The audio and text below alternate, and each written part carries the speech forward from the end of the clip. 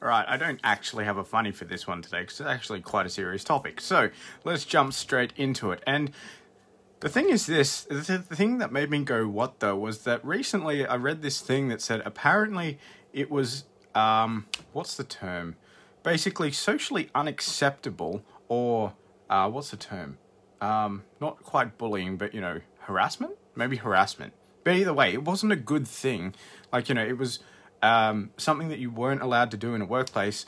At least in a workplace situation, you're not allowed to do this. You're not allowed to tell people that they're going to hell.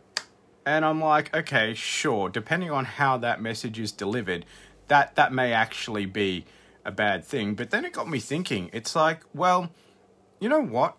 If you don't believe that, 100%, if you're either sure that you're not going to hell, or the second, which may actually be more of the case for people, you don't believe that hell exists, then why is it a problem? For example, if you tell me that you're going to ship me off to the city of Atlantis, I'm going to live under the ocean with no computers, no internet, no technology, which is my jam, ever again, it doesn't concern me because the place isn't real. You can't send me there because it's not real. However, if this is a problem, though, to say this and to tell people this, then why is it a problem? Because, like I said, if you either don't believe you're going there or don't believe it exists, why is it a problem? But if you do, at least somewhat, somewhere deep down, think that it does exist or it might exist, then what? What does that mean? Like, how do you avoid going there? What are the ramifications of that if it is actually a real place? And, well, everything that then stems from there. Now, I'm going to keep this short and I'm going to cut it there, but that's the takeaway. That's the question. Do you believe hell is real? And do you believe that you're safe from not getting there? And, like, if that doesn't resonate with you whatsoever, if you don't believe it's real, and if you don't believe that you're going there, you're 100% sure you're not going there, not a problem.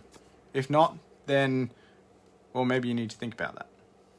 Just food for thought. But it made me go, what the... The other thing, too, is that to actually tell people that and let people know that if they're headed for somewhere dangerous and ultimately, like, eternal destruction for them, is it not actually a good thing to let them know that?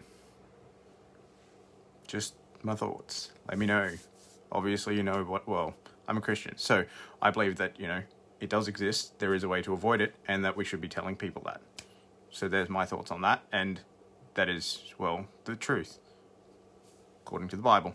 So yeah, I might follow this up in the next video, actually. So if you want to see that, you can, follow or subscribe, and hope to see you next time. Oh, and also I hope you're having a great day. Hopefully that wasn't too deep for you, but at the same time, maybe it made you think. Thanks, bye.